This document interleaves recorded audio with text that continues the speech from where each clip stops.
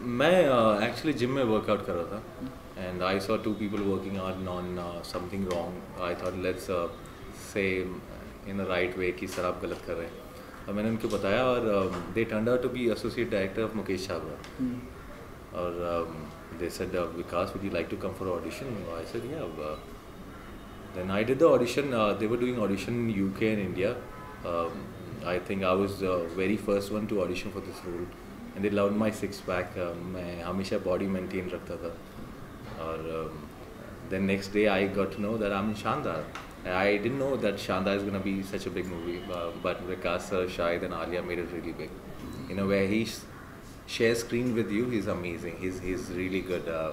I have a song with Pankaj. Mostly in the movie, if you see, I play a negative guy who doesn't match with anybody. He got a different thinking. He is always within his muscle, enjoying his life, not giving them about anything he wants. So I was sharing screen with Pankaji, who's a legend. I was sharing screen with Karan Johar.